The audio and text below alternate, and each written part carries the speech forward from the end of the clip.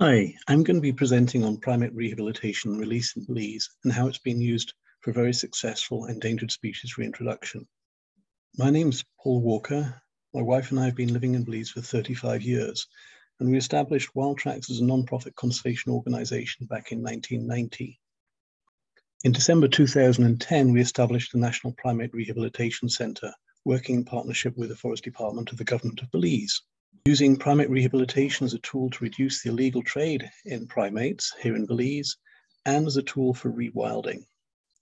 Belize has two species of primates, the endangered Yucatan black howler monkey and the Central American spider monkey.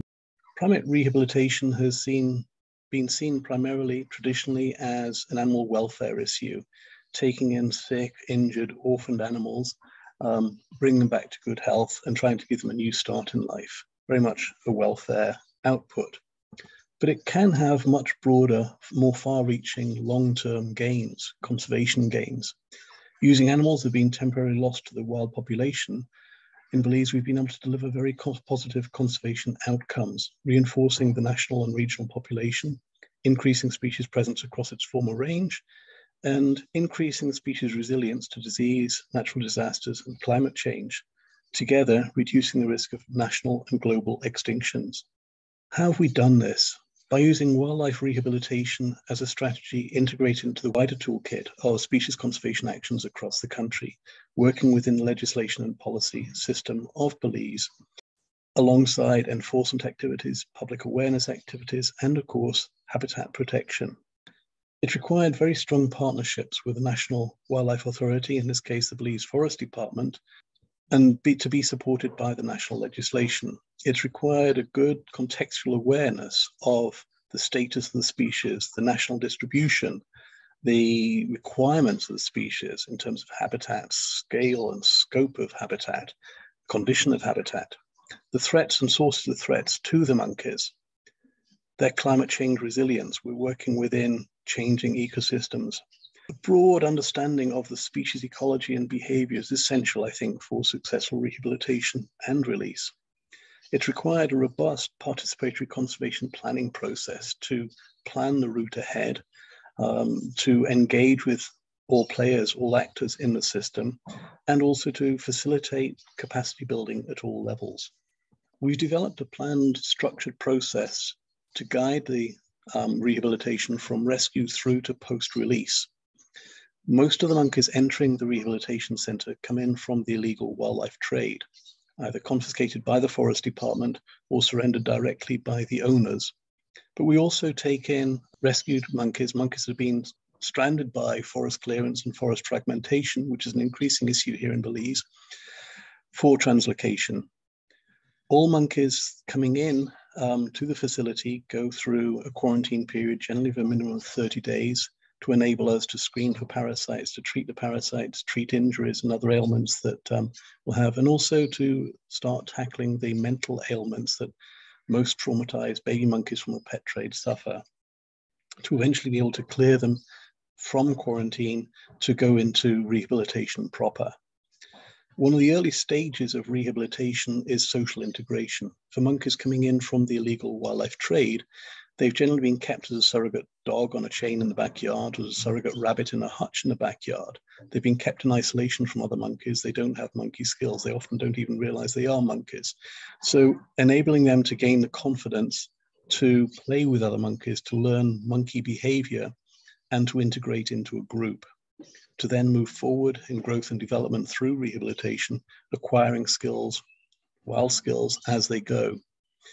We rely very heavily on pre-release enclosures for the skills acquisition. So we have areas of forest, 1/2 acre to 3/4 of an acre of forest each enclosure, fenced with electric fencing, in which the monkeys will spend the final 3, 6, 12 months or more of rehabilitation, learning climbing skills, so that by the time they're released, they actually have exceptional climbing skills that really you wouldn't know that they're not fully wild monkeys, but also developing spatial awareness of where the troop members are and the various other aspects of biology that have to be excellent for release. They've got to be cleared for health before release. It's essential that we only release animals that are healthy and free from parasites.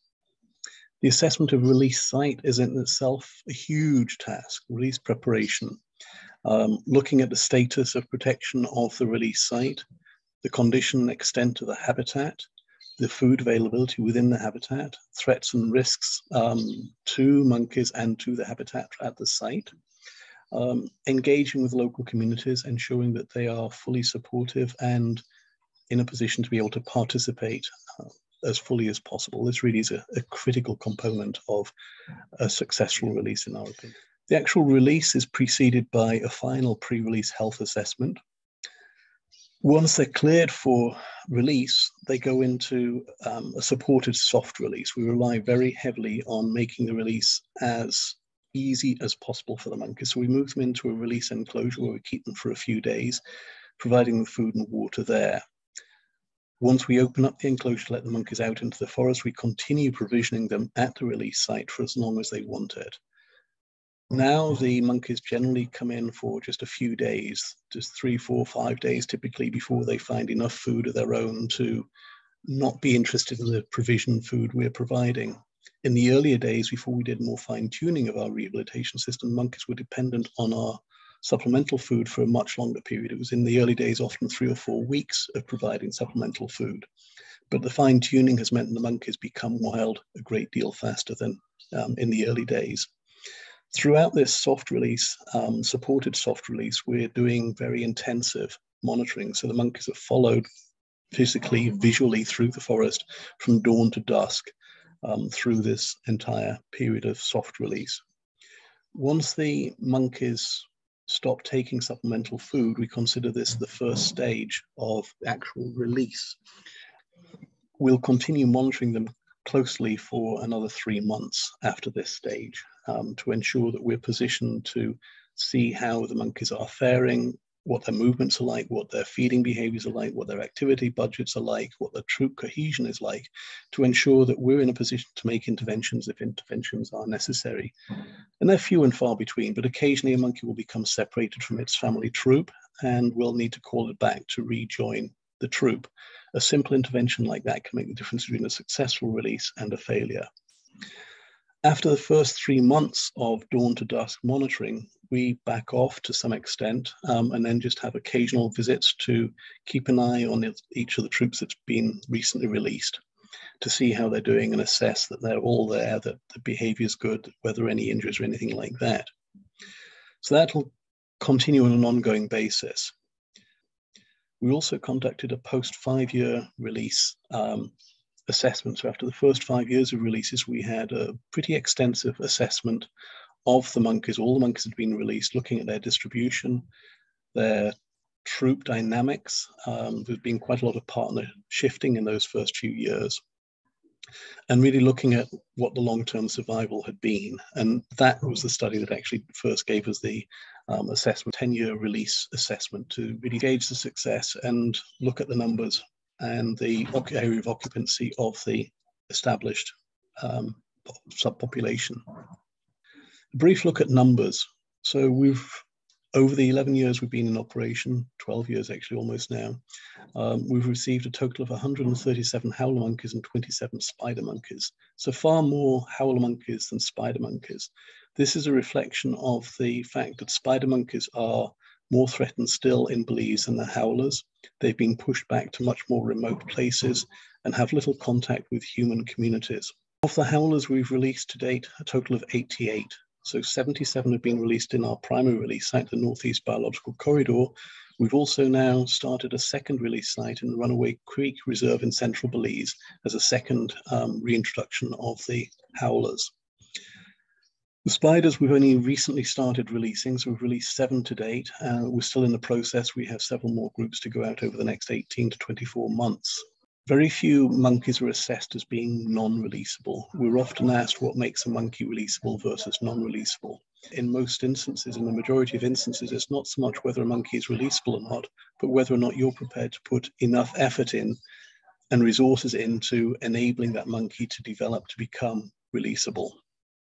We've had very few that have actually failed the final tests and are therefore assessed as being non-releasable. Some of the measures of success. Well, certainly one of the measures of the rehabilitation success has been the enormous decrease in illegal trade in pet monkeys in Belize. Working with the Forest Department, Wildtracks has been able to bring about a 95% reduction in the keeping of monkeys, which is illegal in Belize. So a 95% reduction in the keeping of pet monkeys.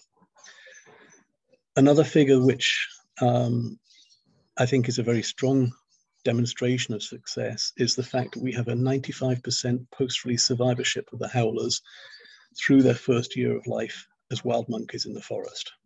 And this is a reflection of the structured processes we've developed and implemented to ensure that monkeys are not only fit and healthy for release, but have also acquired the skills needed for life in the wild and are monitored extensively in the early stages of release to ensure that if things are going imperfectly, we're in a position to make a modest intervention if necessary.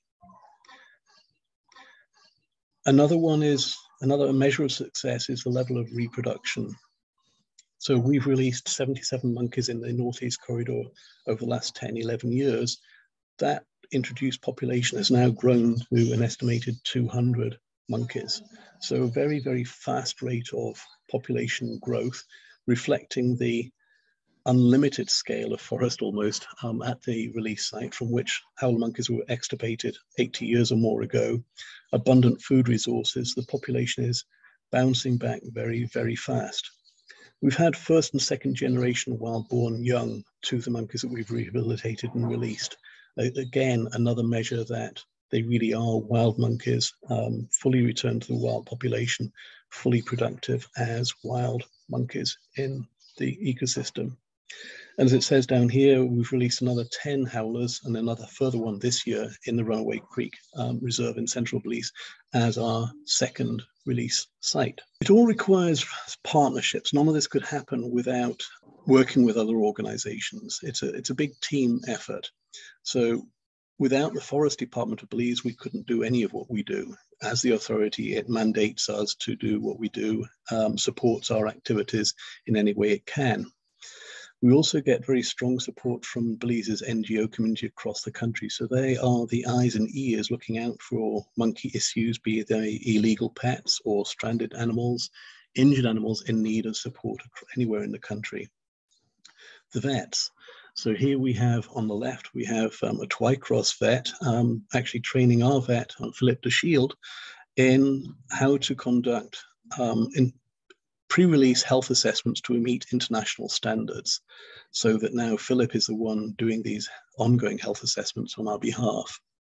So veterinary support is critical, both from our regular vets in country and also from some of the vets who pro bono provide guidance when we have more complex issues that need broader input. We also rely on wildlife champions who may be individuals across the country concerned about wildlife and do what they can to help address issues, support activities, maybe sending supplies or even helping send an injured monkey for help. Local community. So this is referring to the community around the Wildlife Rehabilitation Centre here and also the other community near the release sites.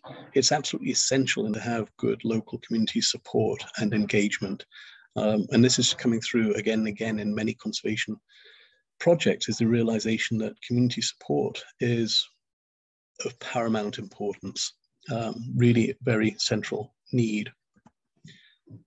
So as I say, it's a team effort. It's not just Wildtracks working alone. It's Wildtracks working in close partnership with the Forest Department of Belize, with great support from Twycross Zoo, from Houston Zoo, Burger Zoo in the Netherlands. So zoos play a pretty important part in what we're actually doing here. Animal Medical Centre, the veterinary practice in Belize City that is our primary go-to for veterinary support. The Belize Conservation NGO community and the Belize Zoo, again, more eyes and ears across the country, providing whatever support they can whenever we need it. The protect area managers at the release sites, again, essential to have their support, cooperation, goodwill, and participation. We also rely heavily on donors and benefactors.